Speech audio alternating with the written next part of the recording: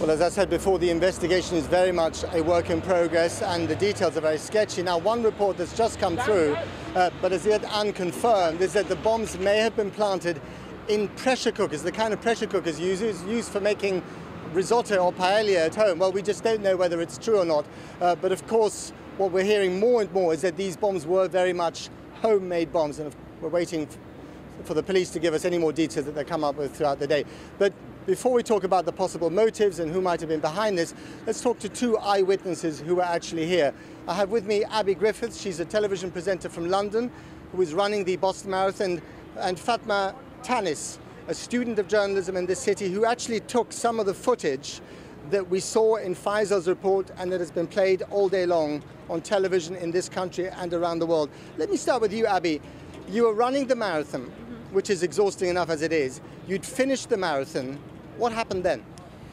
Well, I'd come through the finish line about 10 minutes prior to the explosion, and when you finish a marathon there is a protocol and you're ushered through, you collect water, a medal, you retrieve your bags, and it was at that moment that I heard the bomb go off.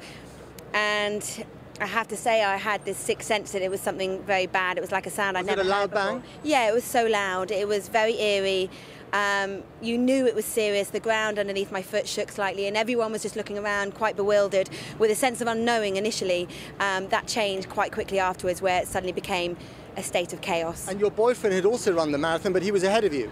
Yeah, he was ahead of me, and now it's very fortuitous, but he didn't run the time that he predicted that he would, and if he had, that might have meant that he came back round to the finish line to watch me and cheer me through. I mean, it's a whole set of circumstances that you just don't want to think about, really. And you missed it by 10 minutes. Let me turn to you, Fatma. Where were you standing, and what made you immediately decide to do what you did, which is to film it? I was standing about 50 feet from where the bomb went off. 50 feet? Yes. I was on the other side of the finish line. So that's from here to the other side of the road? Yes, exactly, yes.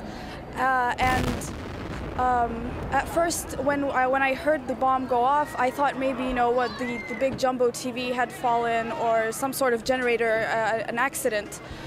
Then the second bomb went off and I saw people running, and some had cuts on their faces, many were crying, and that's when I thought it was serious. And for a second there I froze, and then I thought I should just go see what happens, and I took my camera with me. How did you feel inside?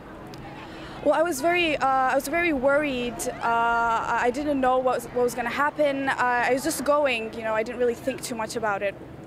Yeah. And were there injured people lying around all over the place? Yes. Describe the scene. Yes, as I was getting closer, there were first drops of blood on the ground and people with minor injuries. And as I got closer to the area of explosion, I saw major injuries.